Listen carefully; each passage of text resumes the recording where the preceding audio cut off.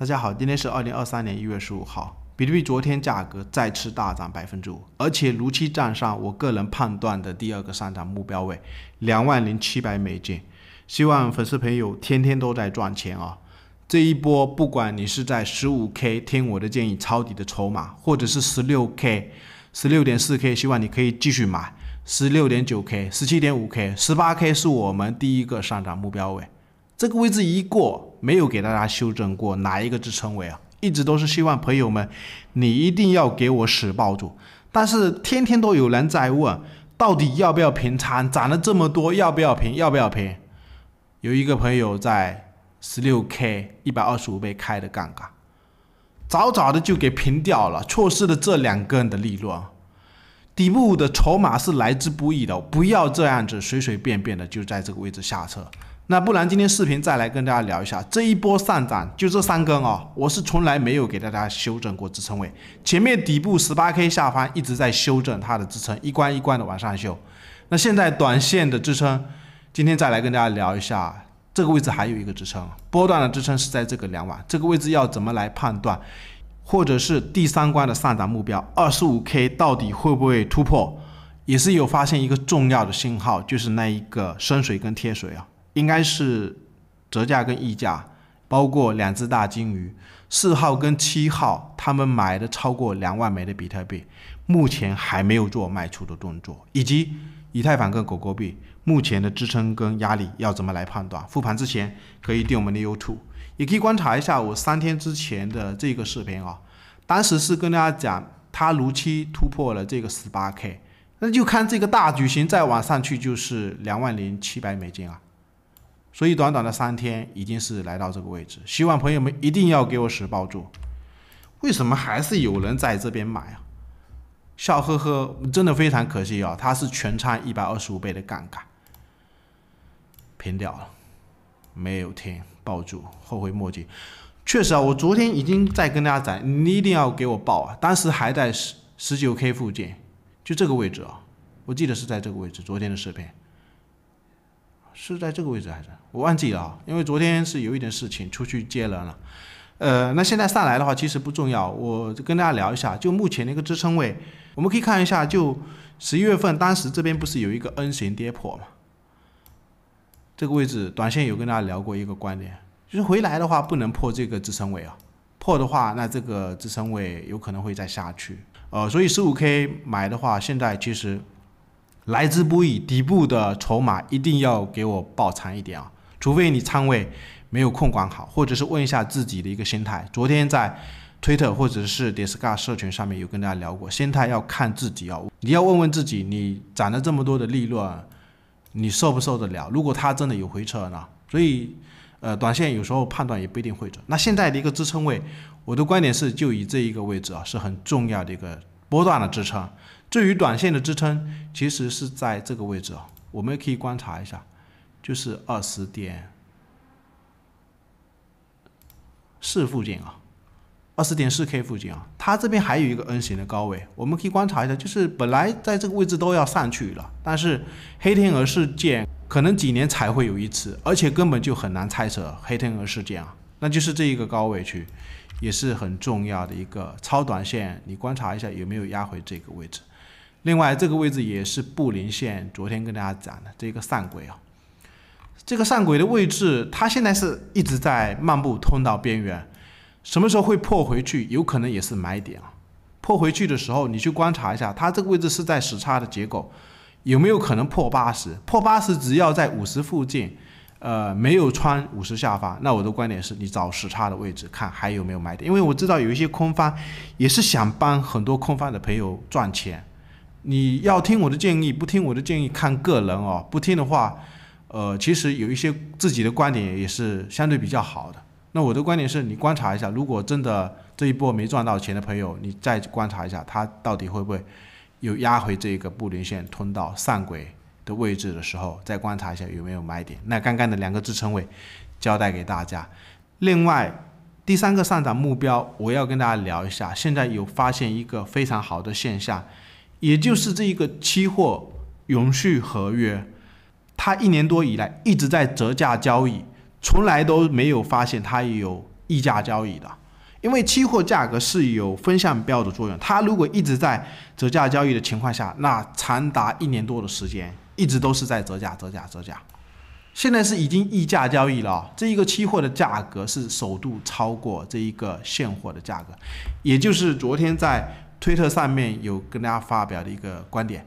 就是今天看到一个现象，比特币摆脱了1年多的贴水交易，然后期货价格是首次出现深水交易。当然我用词有一点不当啊，有朋友是在问贴水交易和深水交易的意思，其实用词是有一点不当啊，应该是一直之前是在折价交易，就是期货价格一直低于现货价格，现在是在溢价交易。那如果是深水跟贴水又有一个分项标，你可以去观察交割期货的一些价格，比如说单季的跟远期季度的那一个期货价格有没有价格的比对。如果是远期的期货价格，它跟近期期货价格去比较，你发现远期期货价格是一直高于近期的情况下，那就是深水，它也是具有一个分项标的作用，就是说明目前的价格分项可能就是往上去指的。当然现在已经不重要了，我们已经先知先觉牛市思维啊，虽然过程非常的累啊，就这一个 15K 到 16K 的底部，所以我的观点是已经不重要了。 15K 到 16K 早就跟大家讲，你要牛市的思维，这种大崩盘的行情几年都遇不到一次啊，而且是带大量带血的筹码在这种位置上，你都不敢抄底，那要等什么时候去抄底？等上来的话，很多散户就是这样，大跌的时候又不敢买，等上去的时候又要去追，还有听很多一些乱七八糟的意见。其实那些乱七八糟的意见都是散户的一些心态，他也是在看跌说跌。那另外昨天在 Discuss 上面还有提到一个观点，我们可以看一下这里面啊，有一些重要的观点，或者是后续有买点跟卖点的位置，我会在这边公告给大家。你去观察一下，今天到明天8点，它整个比特币周线里面的这一根 K 线，最好是能收在高位啊。当然，现在的一个价格其实已经很明显，它就是一个塔形的一个形态。那至于这个位置塔形的形态跟历史上的一些位置去比对，我们可以明显观察一下，就是到明天8点。它这一根很强势啊，如果是能收在更高的位置是最好的，这就是一个塔形的形态，而且是破量带血的筹码，这种大量的位置就是抄底的位置，就类似这种位置也是一样，因为一般有大量的低点都会有反弹的高点，那很短一段时间就上来。这个位置跟历史上的还有哪一个位置？我找了很多的位置，我们可以观察一下，比如说这个位置，我们先把这个关掉，就是在19年到18年的这整个区间，这边不是有一个塔形的形态，后面它会整理超过3周，3周你去观察一下有没有低点啊，有没有这种低档的位置。当然还有一个不同，就是这个位置的时间是更长啊，目前的时间并没有这个位置长，我们可以观察一下，就是这个时间并没有这个位置长。那另外刚刚压回的这个低点，我们可以观察一下，就是在这一个整理的一个低档位置啊，它后面是拉高以后在这个高位震荡，还有一个黑天鹅事件，就是那个疫情。所以后续有没有黑天鹅，我是猜不准啊，这种我是肯定是猜不准。当然如果真的有到这个位置的时候，我是敢大胆买的，就类似这个位置我敢买，或者是这个位置我也敢买。然后再来跟大家聊一下，就是整个周线前面有跟大家讲过一段时间嘛，我们可以观察一下，它这边也是很多朋友在聊的一个观点，整个周线当时是有一个下降楔形啊，你可以观察一下这个位置就是一个下降楔形的位置，现在已经突破，那未来的一个高位，我的观点是这个位置至少是要去摸，至于能不能突破，我们到时候要去观察。当然现在涨幅的话可能不会很平顺啊，至少短期这个位置看会不会横个一段时间，然后再去上去也可能会再震荡，观点就是这样子。因为两个位置我虽然是不看，但是来到这两个位置的时候你也要去留意一下，会不会在这种位置震荡，因为压力区有时候确实是也是需要震荡一下，然后再看会不会调整。当然最强的一个情况就是主力直接过，那如果25000过的话，我前面也是有跟大家讲过，还有一些压力位，就是横穿这一个区间，28000到29000的这几个低档附近。也就是美联储预期要加息的这个位置，还有这个位置，以及这个位置的一个整理区，28000到29000的这个区间，到时候可能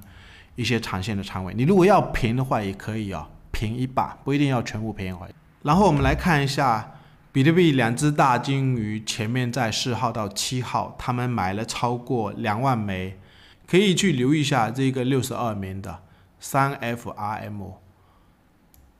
还是没有卖出所以我的观点是还有高点，应该是会有包括这个67名的也是买了超过1万枚，也是没有做卖出的动作。等下这个地址我会放在视频的简介下方你后续每天去留意一下这个62名到67名的2个地址，只要没有做卖出的动作，不排除涨多了有可能就会震荡，甚至回撤一下，还会有更高点当然，这2个地址我这几天也是细心去观察了一下，特别是这62名的，你可以自己点进去，1月4号它转入的前面的一个地址，我发现好像是在这个位置买的，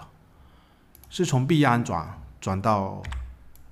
那一个钱包地址里面，也是在这个位置所以不排除有可能就是非常有实力的一个鲸鱼，后续一定要去留意。